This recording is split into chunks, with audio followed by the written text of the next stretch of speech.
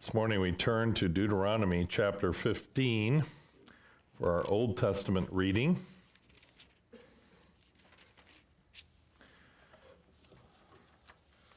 There are times when I struggle to find an Old Testament text that is at least tangentially connected to our New Testament text. This is not one of those. This is at the heart of what our New Testament text is also going to be dealing with. So I'll read Deuteronomy 15, verses 1 through 11. At the end of every 7 years, you shall grant a remission of debts. This is the manner of remission. Every creditor shall release what he has loaned to his neighbor. He shall not exact it from his neighbor and his brother, because the Lord's remission has been proclaimed. From a foreigner you may exact it, but your hand shall release whatever is yours with your brother. However, there will be no poor among you, since the Lord will surely bless you in the land which the Lord your God is giving you as an inheritance to possess. If only you listen obediently to the voice of the Lord your God, and observe carefully all this commandment which I am commanding you today. For the Lord your God will bless you as he has promised you, and you will lend to many nations, but you will not borrow. And you will rule over many nations, but they will not rule over you. If there is a poor man with you, one of your brothers, in any of your towns in your land, which the Lord your God is giving you, you shall not harden your heart, nor close your hand from your poor brother, but you shall freely open your hand to him, and shall generously lend him sufficient for his need in whatever he lacks. Beware that there is no base thought in your heart, saying, the 7th year, the year of remission, is near, and your eye is hostile toward your poor brother, and you give him nothing. Then he may cry to the Lord against you, and it will be a sin in you. You shall generously give to him, and your heart shall not be grieved when you give to him, because for this thing the Lord your God will bless you in all your work and in all your undertakings. For the poor will never cease to be in the land. Therefore I command you, saying, you shall freely open your hand to your brother, to your needy and poor in your land. A voluntary generosity to the poor and the needy. Now let's turn to Acts chapter 4. As we pick up in the closing verses, I'll be reading verses 32 through 37 of Acts chapter 4. And the congregation of those who believed were of one heart and soul, and not one of them claimed that anything belonging to him was his own, but all things were common property to them.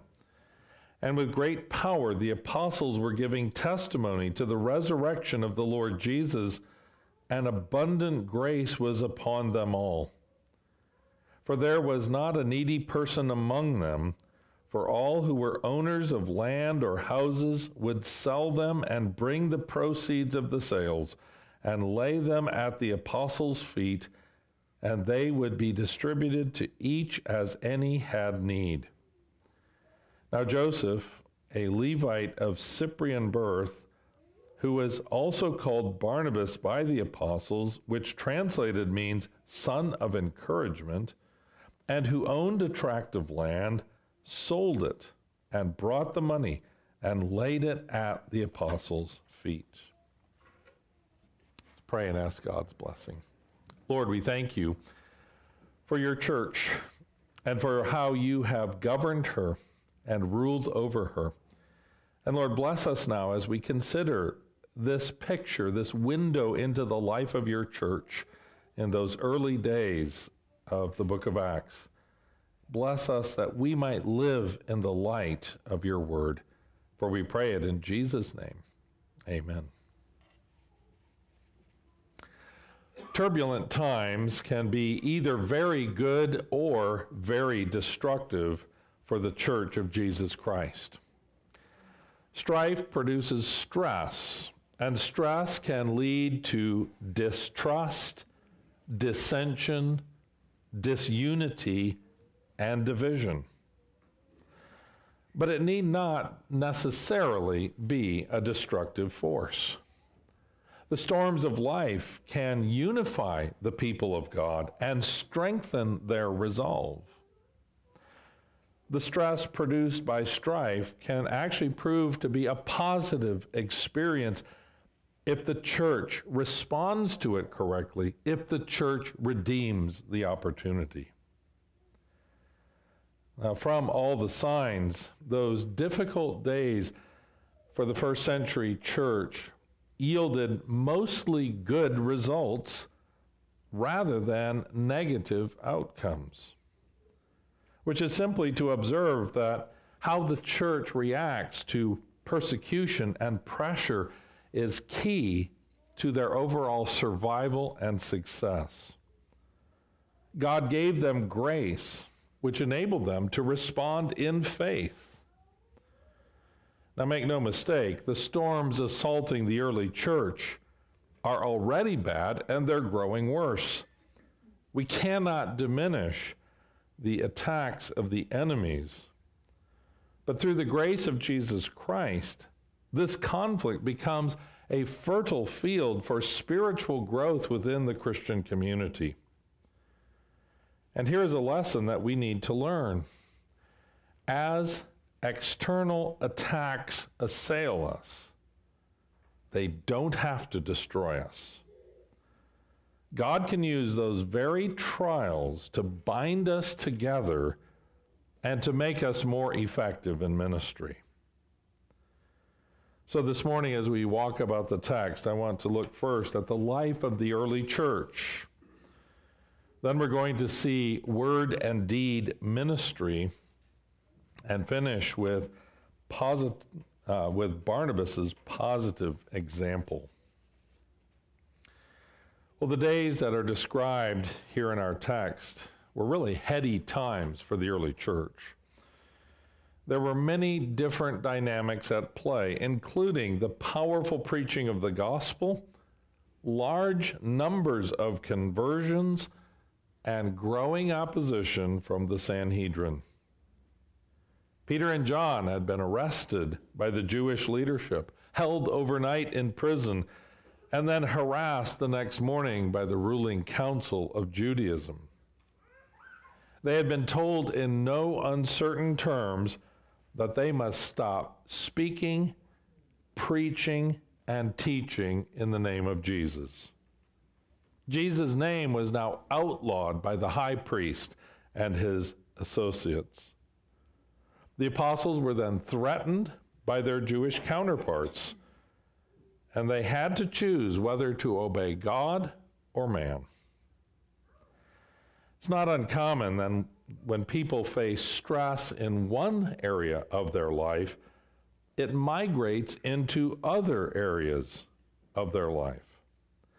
A bad relationship at work with your boss will sometimes lead you to be short-tempered and argumentative with your spouse or your children at home. And sometimes we let strife in one part of our life lead us to sin in other areas of life. But that's not what we see here in the early church. These outward attacks aren't causing them to fight against each other. But instead, we see quite the opposite taking place. In response to that outward pressure, we find that the congregation of believers is united. It says they were of one heart and soul. This is not an outward organizational unity where you're saying, well, we're all going by the same name. We're all Presbyterians. We all have Presbyterian on our sign outside our churches, so we're unified outwardly. No, this is an inward and a deep unity of heart and soul. The heart and the soul are the very essence and the core of life. And so they are united together. Unity, not division, is the result of this persecution. And the church becomes the eye of the storm, the one place of calm and peace in the midst of chaos and confusion. In the recent hurricane that came through the Bahamas, I remember seeing some footage taken from one of those islands in the eye. It was amazing. It was calm. The sun was shining. It's like there was no storm. But if you look down on the radar map, all around, completely encircling that little spot, is this horrific storm which is tearing things apart. The eye is the place of safety. And that's what the church really is. It's the eye of the storm. Well, not only was there unity of heart and soul, but there is also a positive concern and care for the needy in their midst. Now, when it says in verse 34 that there was not a needy person among them, that doesn't mean that only well-to-do people were joining the church. No, some needy people did become Christians, including slaves and others from the lower strata of society. But what Luke conveys here to us is that no one was left as needy. And that is because of a voluntary generosity that began spontaneously welling up within the church. We don't hear the apostles haranguing the people to give and give again, give till it hurts, and then give some more. There's no manipulation, there's no pushing, there's no top-down, heavy-handed demands. No, this is springing up. It's welling up. A voluntary generosity, not a forced or coerced generosity, but a voluntary generosity. So those who had property were altogether happy to sell their lands or their houses.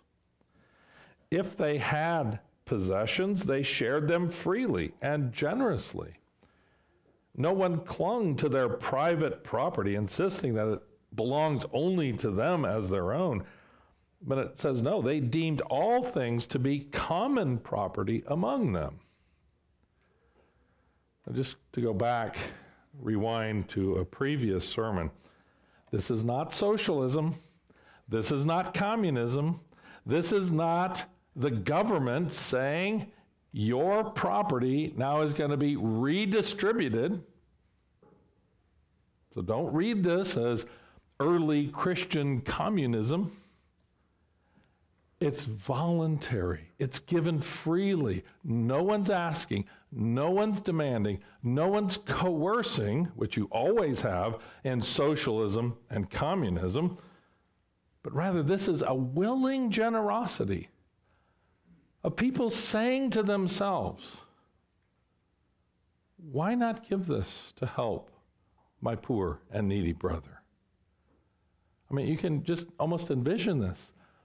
A couple sitting around their table in their home in Jerusalem saying, you know, we're seeing the needs with these various people who have come into the church. And, you know, we have that nice vacation villa up on the Sea of Galilee. And we've got a boat there that we like to take out often and go water skiing on the Sea of Galilee. How about if we just sell that and give the money to help these poor, needy brethren? There's something very beautiful about a voluntary generosity like this, of saying, you know what, yeah, I have these things, but I hold them very loosely. And it's far more important that I help my needy brethren that I cling so tightly to my toys. I'm not against toys. Toys are okay. I have some toys. But you always have to hold them loosely. And if there is some priority that takes place over my enjoyment, then I would rather forfeit my toys to help my brethren. That's the spirit that we're seeing here in the early church. So what we really see is voluntary generosity as a defining mark within this congregation. They were so ready to help that it indicates that they alleviated poverty from within the ranks of those early Christians. This is one of the many effects of the gospel. They had come to love God with all their heart, and that meant that they should love their neighbor as themselves. So if they saw someone in need and had the means to meet the need and to help, they displayed the love of Christ by liquidating some of their private assets and then making those resources available for diaconal relief. Now, there are times where needs come up and we say, I just don't have any way to help that. And that's okay. That's perfectly legitimate. Say, I'm seeing this need over here and there's just nothing I can do. Well, fine. Well, don't feel guilty about that. But then there are needs that arise where I say, you know what? I do have the means to help. And yeah, it would require some sacrifice on my behalf. But I'm willing to sacrifice for the good of others. And this becomes a defining mark. As people thought about the church in Jerusalem, and remember, this church has grown to over 5,000. What would people say about it? That's a giving church. That's a generous church. That's a church that takes care of their own and who are willing to sacrifice for each other. It's a church that does not have any poor among them because they have taken care of each other so well. Now, as for the apostles carried out the very same type of ministry that our Lord Jesus had modeled for them. They had a word and deed ministry. Now, I know you've heard me talk about this before, but let me again refresh this idea in your minds. In ministry, there needs to be a strong emphasis on the Word of God, being explained and expounded. But there should also be a deed ministry. Deeds of mercy that exhibit the truth being conveyed by the Word. These two things go together, and they serve one another. If you have a word ministry, and there are no deeds going along with it, well, then those words will seem empty and hollow. It's just so much talk. It's not ideal. Unbelievers will dismiss it as mere Christian bluster. But on the other hand, if there are only deeds and no words, then nobody really knows what the deeds actually mean. Deeds need words to explain them. And so you've got to have the deeds explained by the word so the deeds are seen in their proper context. Now, when these two things go together, words and deeds, then the words explain the deeds, and the deeds confirm and exhibit the truth of the words.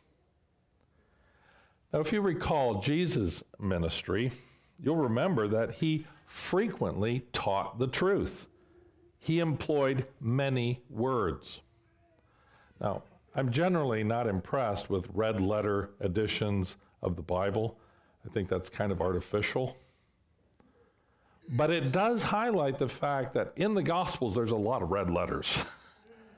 Jesus talks a lot.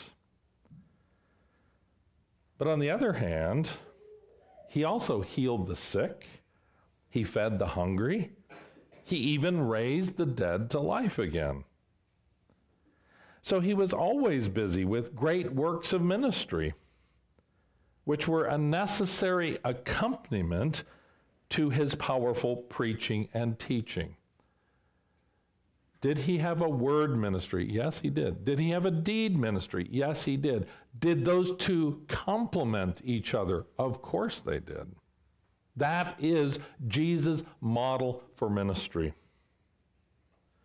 And again, this is what we find the apostles doing. Verse 33 tells us that with great power, the apostles were giving testimony to the resurrection of the Lord Jesus. And those are words. It is a preaching and teaching ministry. But then we also find them receiving the proceeds from these property sales. It says the money was brought and laid at the apostles' feet, and they would then distribute to any such as had need. And this means that the apostles played an administrative role. They were dispersing funds based on their assessments of the needs of individuals within their congregation. And this must have been an enormous task. Our congregation has just over 100 people. And we have some deacons. And the deacons pretty much cover the bases pretty well. Our deacons aren't really overstressed at too many points. Think about if our congregation had 7,500, because it was 5,000 men plus women and children, so 7,500, maybe 10,000. And you've got 12 apostles who are receiving all of these proceeds and then making decisions about who gets what. 12 apostles who are also preaching and teaching and doing everything else. Now, it's no wonder that in just a couple chapters, they're going to say, we need deacons. Get us some deacons because we can't handle this.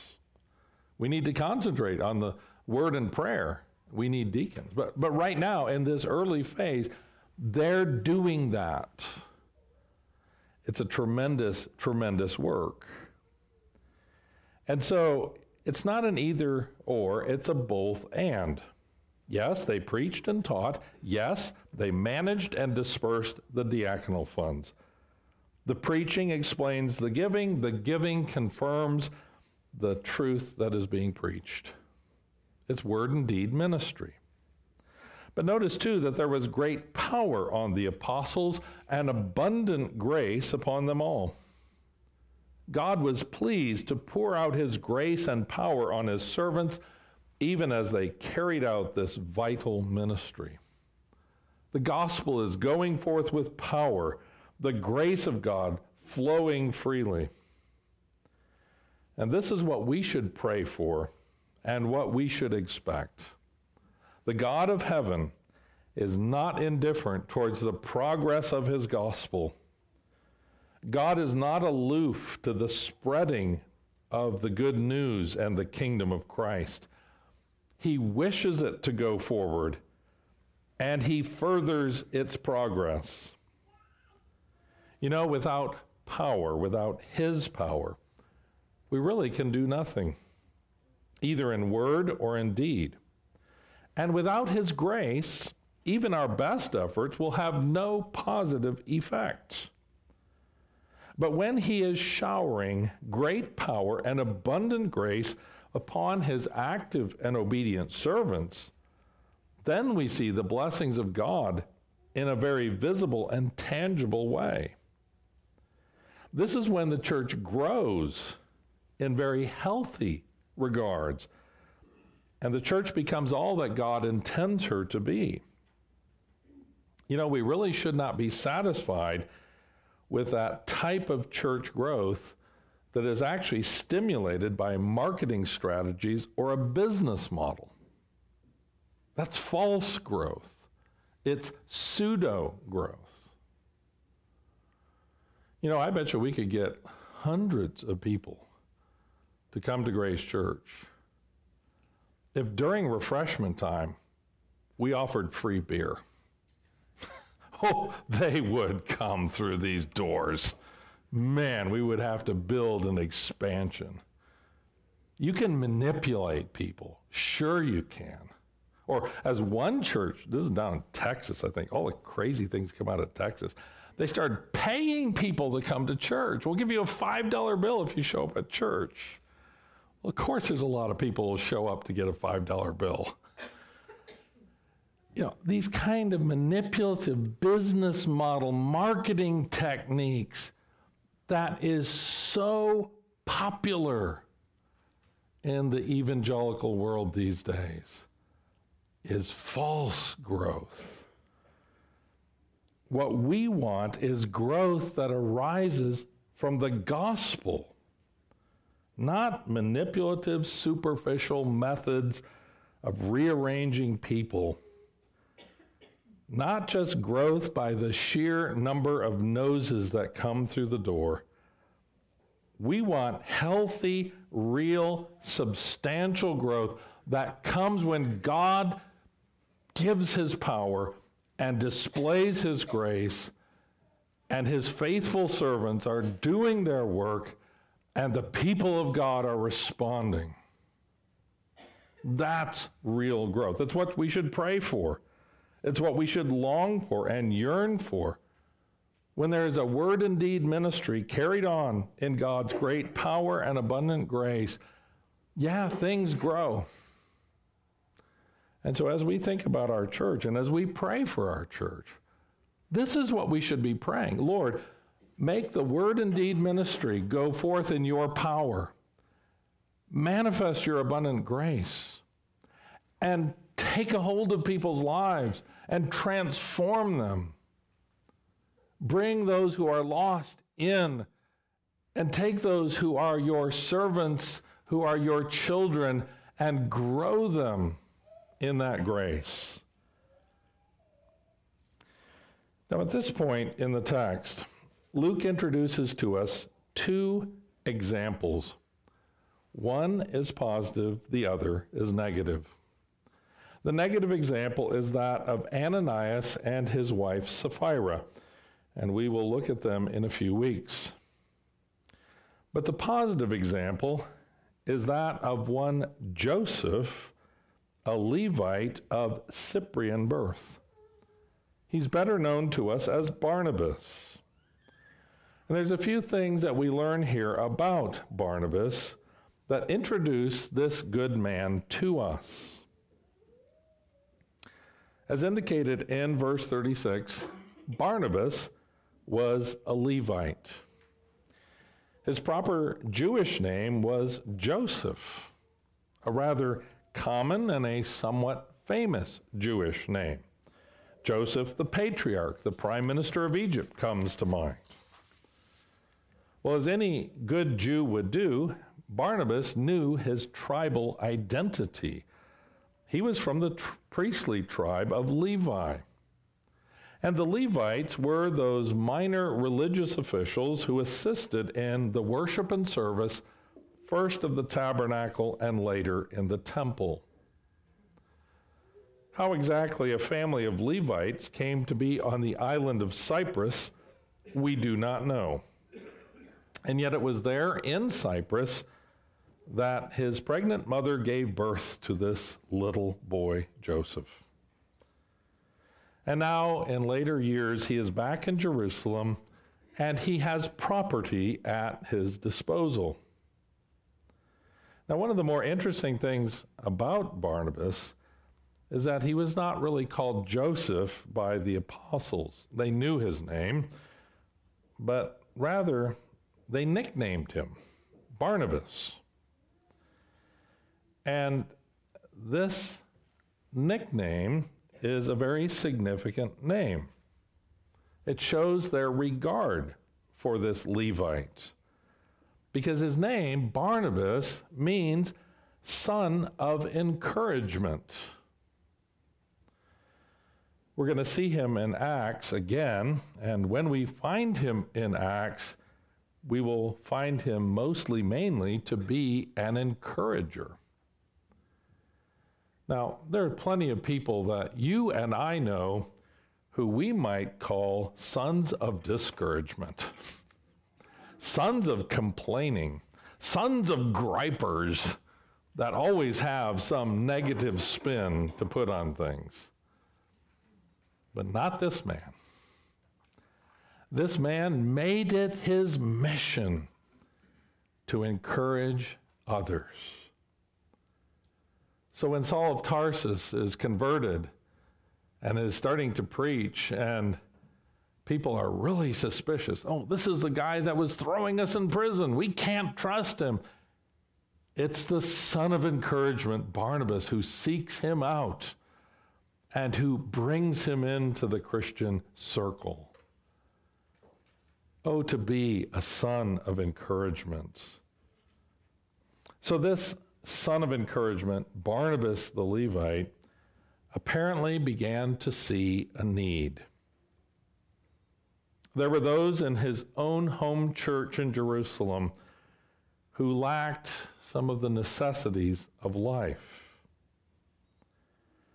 Barnabas also knew that he possessed something of real value, a tract of land.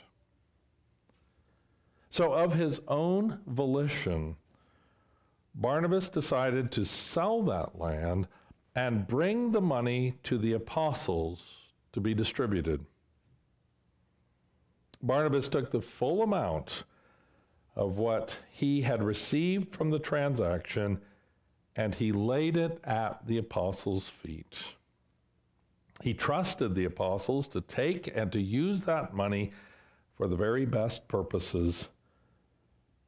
He wanted to encourage those who were needy in his church, and this was a prime way for him to do so. So you see, Barnabas's encouragement is not just a theoretical type of encouragement. Oh, I'm going to sit at home and think encouraging thoughts. No, he says, you know what? There's a need. I know that need. I've seen that need. Now, they may not even be asking, but there's a need there. And here's this tract of land. And I know it's not a bad tract of land. I know I can get some good cash out of this land. What do I need land for? I'm willing to sell it. Easy come, easy go. If I let that land go for sale, how does that diminish me or my worth? So he puts it on the market. It sells. He takes the full amount, not like Ananias and Sapphira will do, but the full amount, and he says, here, Peter, here, John, here, James, use this. And by the way, there's a need over there. Could you use it for that need? Again, it's this voluntary generosity in the heart of a son of encouragement.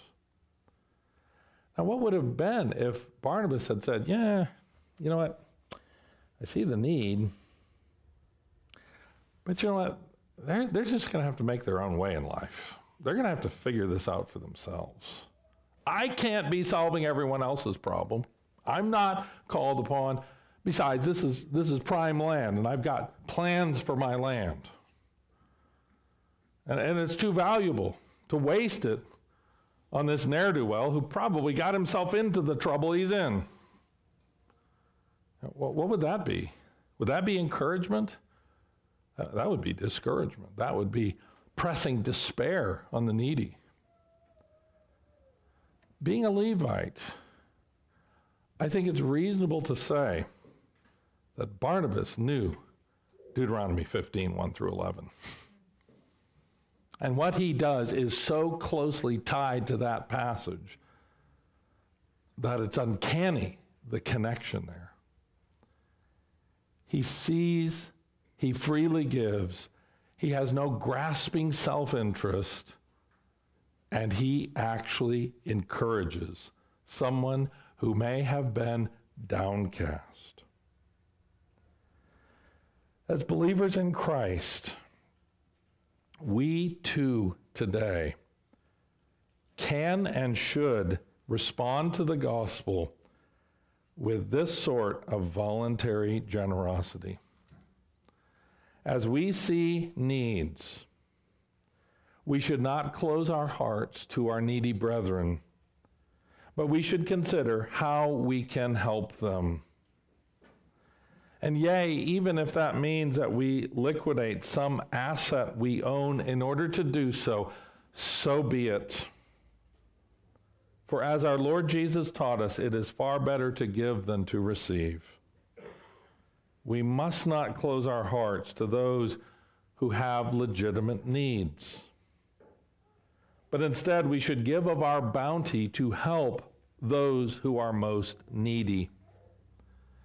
And in this way, the church confirms the call of the gospel through acts of love and kindness.